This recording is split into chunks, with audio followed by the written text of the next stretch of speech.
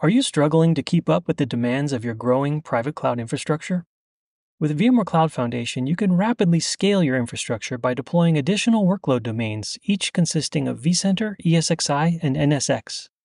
But what happens if you've updated your management domain with an async patch? Prior to VCF 5.2, this meant an additional update was needed so that your new workload domain component versions matched. But that's all changed with VCF 5.2. Now, new workload domains are deployed with the exact same versions as your management domain, async patches and all. This means you can scale your infrastructure faster and with less manual effort, so you can focus on what matters most, delivering value to your business. I'm Eric Gray from VCF Technical Marketing, and in this video I'll show you how to deploy a new workload domain with an async patch version of NSX in a single, streamlined step.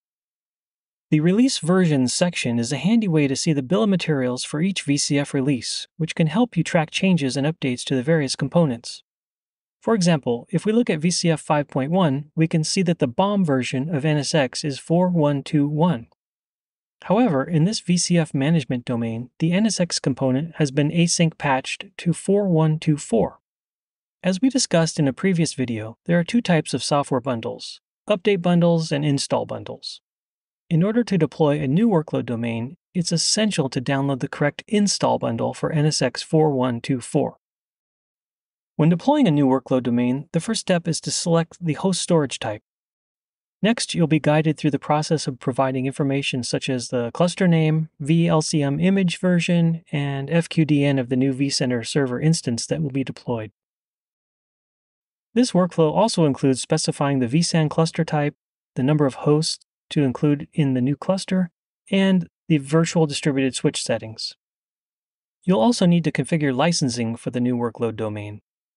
Once you've completed these steps and the configuration is validated, VCF will automatically deploy and configure the new workload domain. After the new workload domain is active, you'll gain access to additional resources such as CPU, memory, and storage capacity, which can be used to support new applications. You'll also be able to see the overall utilization of these resources, giving you a clear picture of how your infrastructure is being used. To confirm that the new workload domain has the intended async patch applied, navigate to the Current Versions section and look for the NSX version number.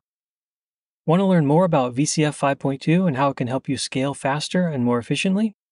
Check out our blog for in-depth guides, tutorials, and expert insights and start achieving your business goals today.